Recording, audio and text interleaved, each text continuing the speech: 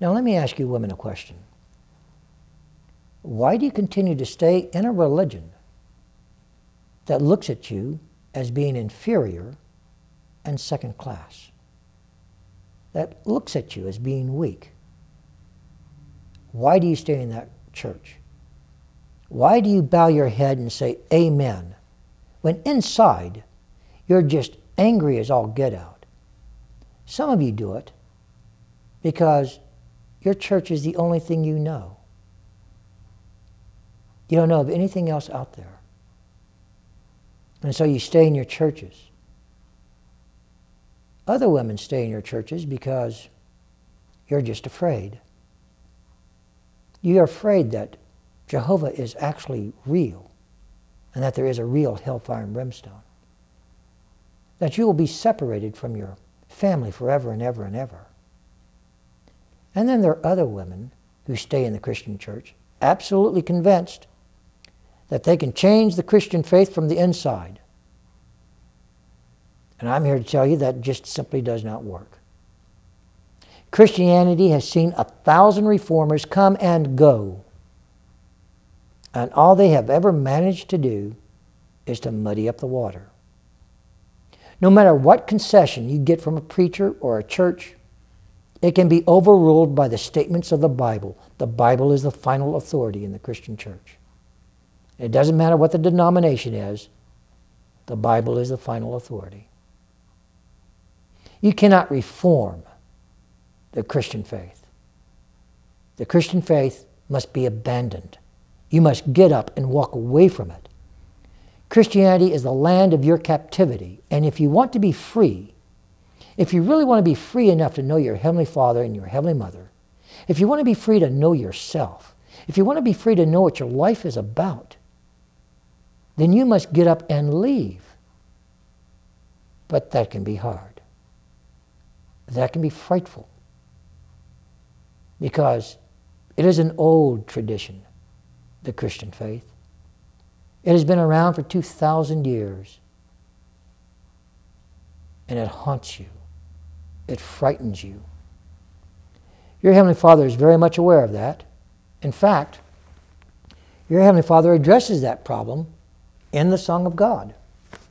I'm going to read to you from the Song of God, and you can listen to what your Heavenly Father has to say about traditions. Now keep in mind, there are good traditions and then there are bad ones. You always want to keep good traditions. Those are the traditions that make you happy. Those are the traditions that give you meaning. They give you purpose. They're fun. And then there are bad traditions. Traditions which fill you with shame, fear, guilt, remorse. Those are the traditions you don't need. Listen to what your Heavenly Father is saying about traditions. It is tradition only which would keep from you the prize of greatest worth. For in some traditions do we find a harsh and bitter master, which would but hold us in some firm and narrow fashion, causing that we should prove ourselves unable to see or hear or taste or touch, or move about in light and joy and happy life, for the fear of such traditions as do hedge up the way against us. For if we should think to reach beyond the darkness of ages past, then will the bitter voice of this tradition or that tradition lay strong hold upon the mind to pull us back into the dungeons of despair and sorrow, of which there is no end, except to the one who can break in pieces the chains which strongly bind. Now, I want you to know something. After your Heavenly Father and Heavenly Mother asked me to write this Song of God, they asked me to do 3 other things. They asked me to teach you, to defend you, and to set you free.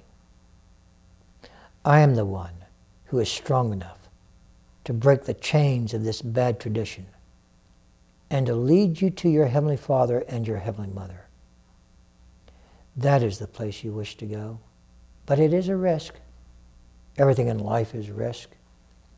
Your Heavenly Father said something else that's very interesting. I'll just quote it for you. It's also found in the Song of God.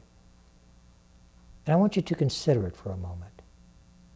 This is what your Heavenly Father said. Life is risk. And she who risks nothing gains nothing, is nothing. There is always a risk in going from one place to another. But in this instant, I think you will find the risk well worth it. I know that many of you have broken your heart and mind and soul upon the rocks of the Christian faith. You're looking for a place to come. I invite you to come find me.